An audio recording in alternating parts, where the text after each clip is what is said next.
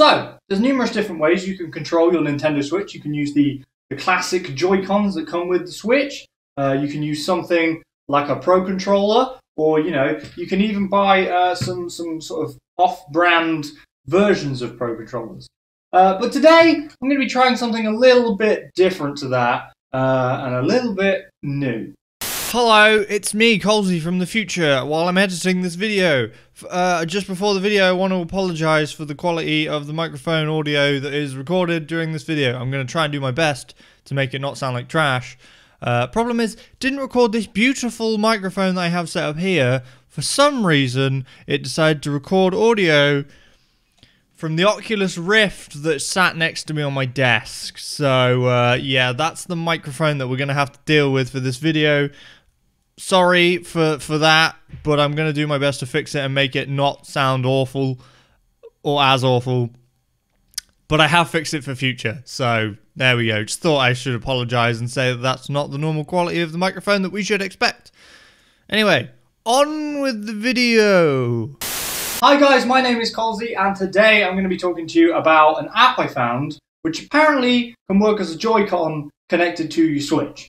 Now, I haven't actually tried it, so this video is going to be a bit of a discovery for both of us if it actually works, but it's in early alpha, apparently, on the App Store. For some reason, I can't get it on my phone, so I've had to borrow Sarah's phone in order to be able to do this video. But what we're going to be doing is I'm going to be trying to connect it and see exactly how good it is, and if it even works, and if it's actually a viable thing for you to have for your Nintendo Switch. So I can think of a couple of good uses for this if it works. You're going to buy a new pair of Joy-Cons. They're about £60–70 for a set of 2 Joy-Cons. And that's fairly expensive, especially if you're only wanting to get a couple of extra Joy-Cons to use for when friends or family come around to play some party games with. The idea of being able to use your phone, which everyone has a smartphone, means that everyone effectively has a Joy-Con. So your friends and family can come around. It's probably not as good as using a Joy-Con or a Pro Controller or anything like that. But at least it's an option. At least you have the option to then be like, right, you want to play some Mario Kart? We can play 8-player Mario Kart.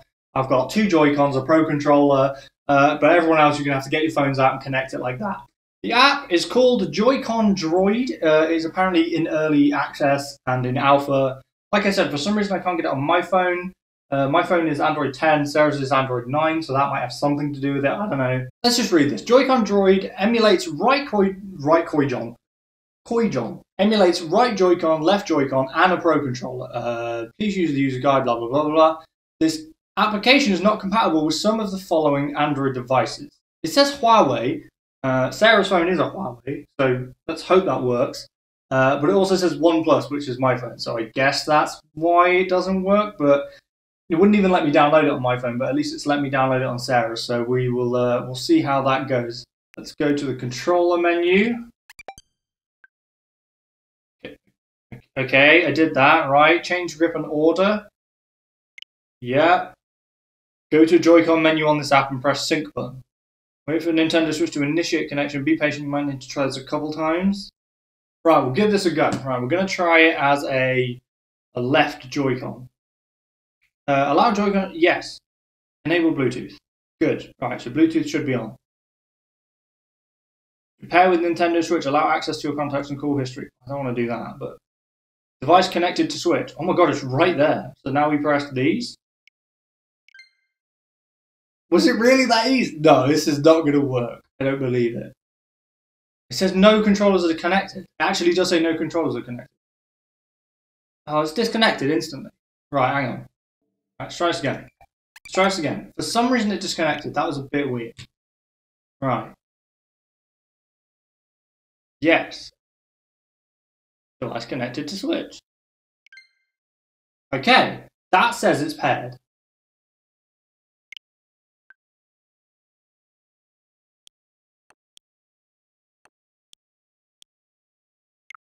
Okay.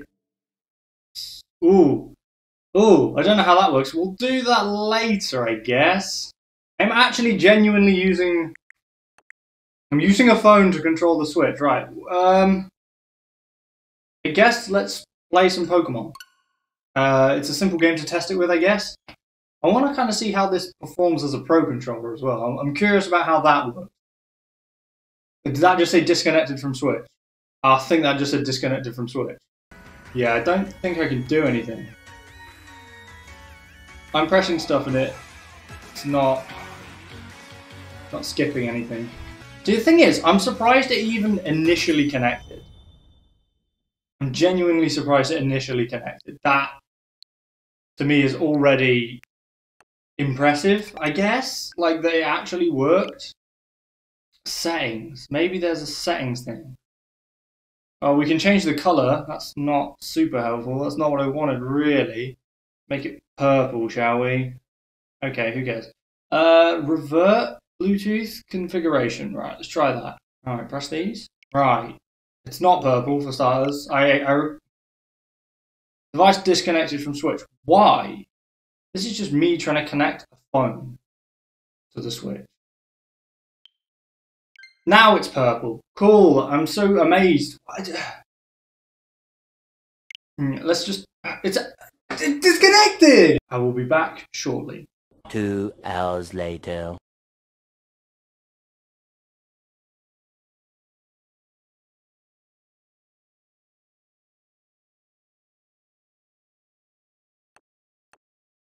Okay, well this kind of works, but now I have to use it upright? I don't understand. Like, it looks like this on the screen. Right? But it wants me to play it upright. That's the way it's showing. I don't want it that way. The problem is the fact that it's rotated the controller, so it's not really usable. Because it's gonna think that I have like half. I don't understand why you'd have half a Joy-Con up and one to the side. I don't understand that. Now, let's try. This is really awkward because I'm having to hold a Joy-Con sideways and then this one this way. Right. Let's try a game where I know for a fact you can do this. You can play the games with the controllers. Like you have to be able to play with half a Joy-Con effectively. You log into the game, it thinks you've got a controller set this way. But the game works 2-player, each player has half, so it automatically rotates them. I think I know what I mean. I'm gonna try it.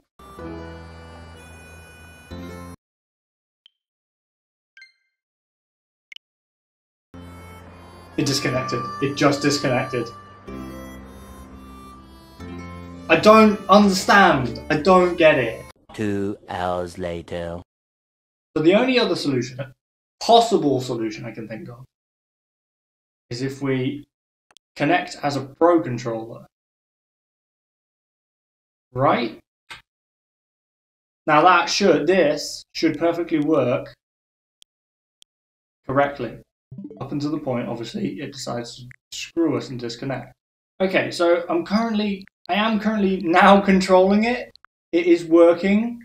Like, I'm able to use the sticks to control things. It's working, but it's when I go into a game, I think it has issue with me. Which is a little bit annoying because that's exactly what you're going to want to do with your Joy-Con. Should we try Don't Starve? I guess. I guarantee this immediately disconnects the controller. And as soon as it does, I'm going to scream and quit. That's what's going to happen. Honestly, so far so good. I'm going to be honest, it's a little strange how this is still working. I think after this, I'm going to chase up the developer and try and have a word at least. And ask some questions, because I think it has potential. And if we could just get the single Joy-Cons working, that'd be fine, because I'm actually fully playing this. Alright, so I want to pick up the flower. This is actually fully working now. It's so odd to me that this is working.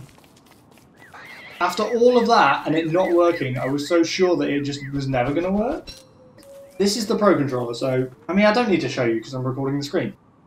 But this is how the Pro controller looks. And Sarah's phone's, you know, a fairly decent sized phone. But it's a little fiddly. I would prefer it if we could get the single Joy-Cons working, because that's where I see it being more used. Like, I would see this being used more on like Mario Kart. And yeah, you can use a Pro Controller for Mario Kart, but because of the fiddliness of the screen, and because there's no actual feedback, like I'm moving the stick, but it's not the same as moving a stick. You know what I mean? Because you get a lot of feedback via moving an actual analog stick, whereas moving a phone stick is not quite the same. I want to see if we can get it working in Pokemon. I mean, this thing just seems to be working. So if it's working, then I don't see why it would not continue to work in a different game. But it just disconnected. It just disconnected from the Switch. That's where I'm going to end today's video. It was an odd one. Like, the idea of it is really cool. I like the idea. I'm not sure Nintendo will like the idea. And I don't know how that's really going to affect the future development of this app. But I think it's cool. It doesn't work on my phone at the minute. I'm not entirely sure why that is. But what I'm going to do is I'm going to try and talk to an admin or the dev or something about this. I'm still going to put this video out. And my opinion is, at the minute, it doesn't really work. But it kind of managed to work for Don't Starve, but only with the Pro Controller. That was the only one I managed to get connected, and I had to connect it in kind of a funky way, so it was a bit weird. It's like it has potential. It does kind of work, but it needs a lot more work. But then it is early alpha, so it's like I can't be too harsh on it. It's odd. What I'm going to try and do is I'm going to try and speak to the developer or somebody, and I'm going to try and get them to answer a few questions and understand why, one, my phone doesn't work, and see if there's any better way or something I'm missing to get this set up better. And maybe there'll be another part to this video where we actually manage to get it working and useful. To confirm that the app Joycon Droid is successful would be to be able to play Mario Kart with a bunch of people using it. If we can all play Mario Kart using it, it's a success. We'll have the half Joy-Con, we're all playing Mario Kart, it'd be a success to me. I don't know how possible that's going to be, we will see, but that's, in my head, that's what we need. It needs to be playable for party games. Obviously, I don't know how it's going to work with, like, rumble features in, like, Mario Party or something like that, or the IR sense, like, things like that. I'm not sure we'll ever get those working on a phone. I don't know, but at least we can get it somewhere close. Anyway, that's the video for today. I've been recording and trying to figure this out for long enough. I hope you guys enjoyed it. Please remember to like, comment, and subscribe. If you're interested in more Switch-related stuff, and specifically Pokemon, I made a video the other week about a cool little piece of hardware tech, this little boy, which is used for catching shinies in Pokemon Sword and Shield. So if you're interested in that, check the link in the description. I'll put a little link there where you can go check this out. But there we go. Thank you guys, and I will see you next time. Bye!